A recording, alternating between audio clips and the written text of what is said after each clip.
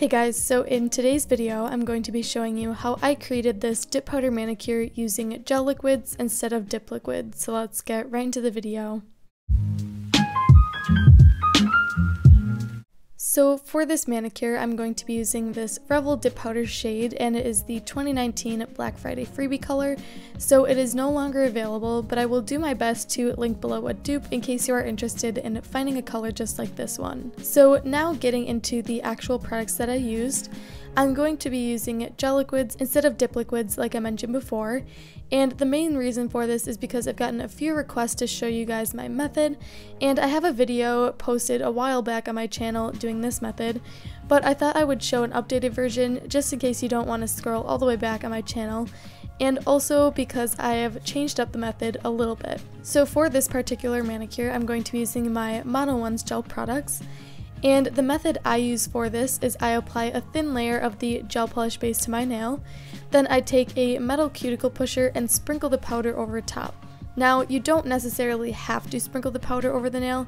I just prefer to do so because I find that when you dip your finger into the dip powder, it can sometimes squish down the gel base since it doesn't dry unless you cure it. So I just find that this is the best method to get an even application. And after I do each nail individually, I cure the nail for about 5 seconds in an LED lamp, and that just makes sure it is a little bit cured so it doesn't run or spread on the nail while I move on to my other nails. So I'm going to finish up that process for the first coat of dip powder. And some of the pros that I like about this method is that the dip powder dries immediately once you cure it, so you don't have to worry about activating or anything like that. And also, this method allows you to work with the dip powder as long as you need to and then cure it. So when you're working with the dip liquids, you have an allotted amount of time that you can work with the product before it dries. And this is totally different with this method. You have as much time as you need, and then once you are happy, you just cure and your nails are all dried. And I honestly don't really have a negative for this method. I would maybe say that these are slightly less durable, however they are very strong and sturdy, maybe just a little bit more flexible, but overall I think both methods are really great. And one of the main reasons that you might use this method is because you either have the dip flu, which is sort of an allergy or a sensitivity to the dip liquids, or you just want a little bit more time to work. Personally, I prefer the dip liquids just because that is what I've been accustomed to, but this method does work really great and I thought I would show you guys in case you are interested. So I'm just going to be finishing up the first coat of dip powder, and in total I did 3 layers of color and then 1 coat of clear.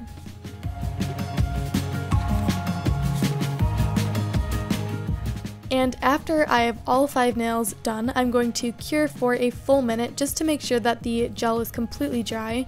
And you do want to cure for a little bit longer when doing this method, just because the dip powder can change up the formula of the gel polish a little bit, so you want to make sure that it is fully dried before going in with the next layer. And here I'm doing my second coat, so I'm going to let you guys sit back and watch me do the second and third coats of colored dip powder, and then I will be back for the clear encapsulation.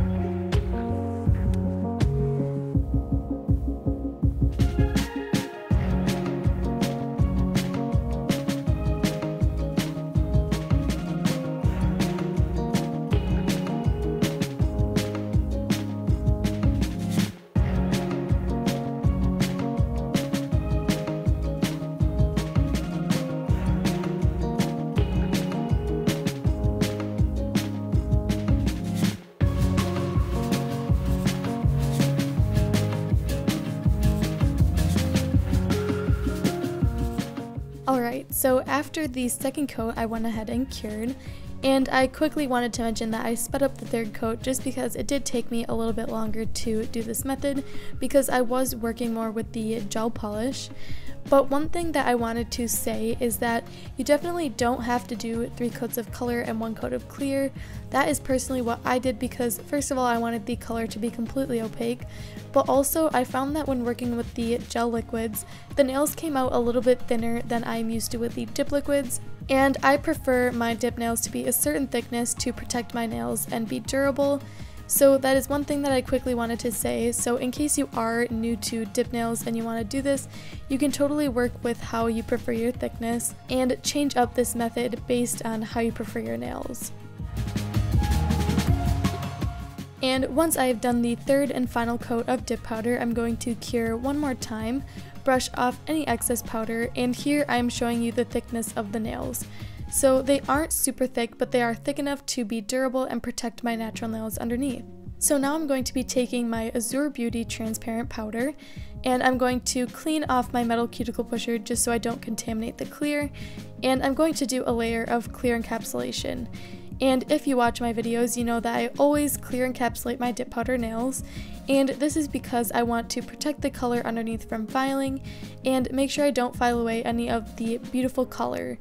So this is going to act as a barrier layer when filing so that we don't take off any of the pigment, we only smooth down the clear layer that we added on top. So this is the same method that I did for the 3 layers of color, and I'm going to let you guys watch me finish up the clear encapsulation and then I will come back.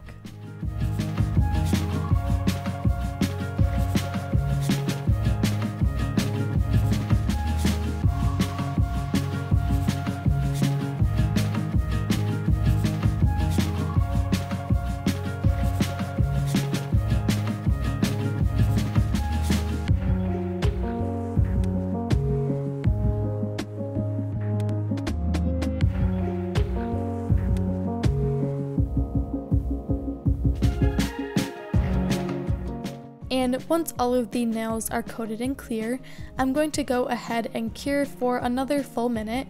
And here is the thickness of the nails with the clear, so you can see that there isn't really much of a difference since clear is very fine. And now I'm going to shape and file my nails to make sure that they are nice and smooth and perfect. So I'm going to buff over the surface, and the dip powder with gel buffs just like it would with the dip powder liquids, and it was super easy to file and shape. Here you can see the beautiful structure of the dip powder application. So once the nails are all filed, I'm going to go ahead and apply my Model 1's gel top coat, and this is going to add a beautiful shine to all of the nails and really bring out the color underneath. So I'm going to apply a thin layer of this to all of my nails, cap the free edge to make sure that my nails last as long as possible, and then I'm going to cure for 30 seconds in my LED lamp.